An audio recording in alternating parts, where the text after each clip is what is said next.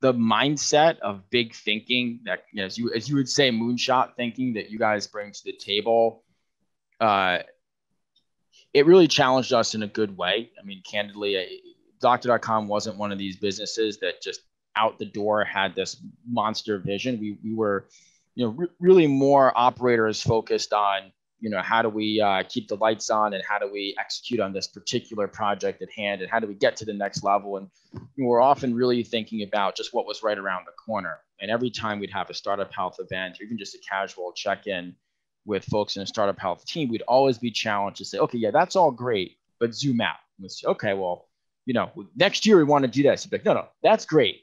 Zoom out. 20 years from now, if Doctor.com is still around, how are you changing the world?